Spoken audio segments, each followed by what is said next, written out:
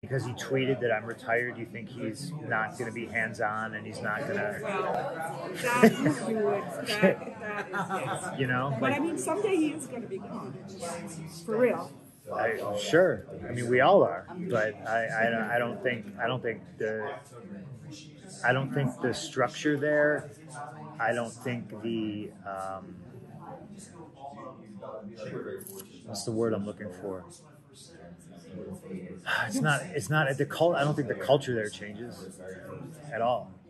You know, I think it is what it is. I'll put it to you like this. Oh boy, people are going to be real fucking mad about this, but fuck it. Mercedes and Trinity leave, and they announce on SmackDown that, gosh darn, we're so disappointed in them, and they really let our fans down. Brock splits. Comes back, obviously. I think he worked the show. But where's Michael Cole saying, man, Brock Lesnar really let these fans down? I walked out. They went on TV and they called me a quitter. What's changed? What's the difference?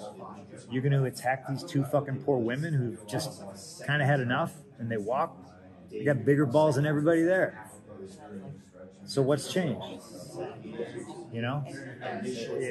There's nothing much that's changed, you know? And there's people that talk about it, and there's people that do it, you know?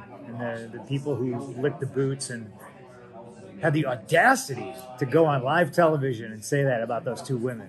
Fucking cowards and bootlickers. That shit's ridiculous. Why didn't they do it for Brock? They did it for me.